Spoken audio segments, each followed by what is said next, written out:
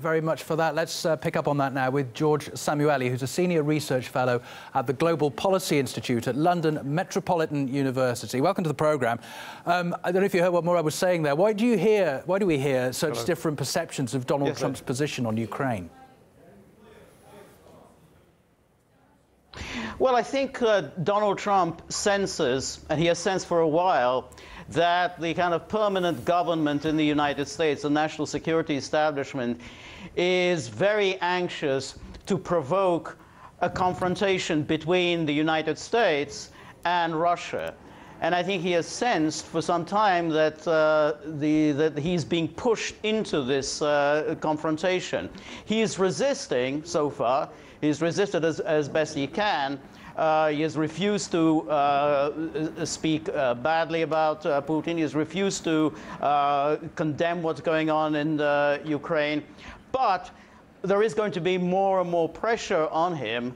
And there is a real danger that there could be some incident, a provocative incident, that will just inevitably draw him into some kind of a confrontation with Russia. Well, do you think that's what's going to happen then? Which stance do you think he's going to take? Will he speak before he has to about it?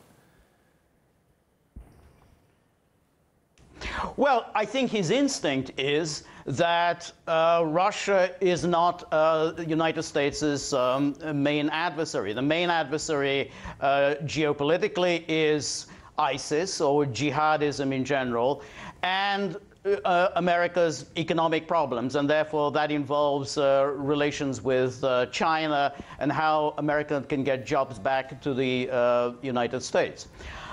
Russia really doesn't play any part in all of this. So Trump doesn't want to get involved in any kind of a dispute with Russia. But he is being pushed into this. And if there is some sort of an incident, let's say Americans shoot down some Russian plane in Syria, or there's some inadvertently Russians shoot at some American forces in Syria, he will inevitably be drawn into this conflict, and it'll be very hard for him to resist this, essentially a new or continuation of the Bush-Obama Cold War. Mr. Trump might not want to be getting into any kind of unseemly spat with Moscow, but what about his fellow Republicans? How's he going to get around people like John McCain, for example, who's not exactly Moscow's biggest fan? Well, it's very difficult. And in fact, as you probably know, the current fighting in Ukraine, it directly flows from the visit made by McCain, by Lindsey Graham over the new year, in which they pretty much encouraged Ukraine to launch an offensive, when Lindsey Graham said to them, "Your fight is our fight."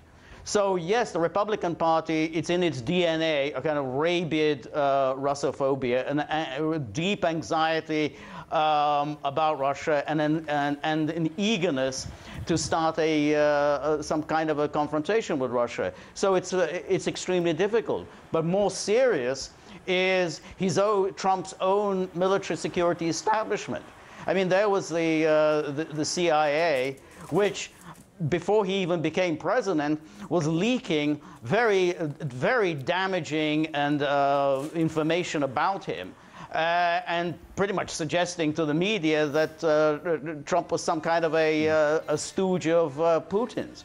So he's got problems with the Republican Party establishment, but even more seriously, he has problems within his own national security apparatus. Do you think Trump could be deliberately muddying the water, playing for time?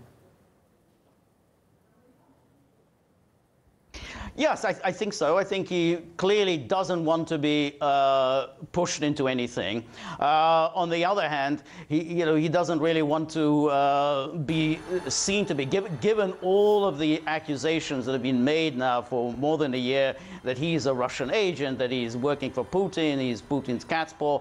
Given all of that, he clearly doesn't want to do anything that would seem that, oh, he's doing Russia's bidding. So that's why he's not talking about lifting sanctions. He even had Nikki Haley give a very orthodox, Russia-bashing speech at the UN the other day.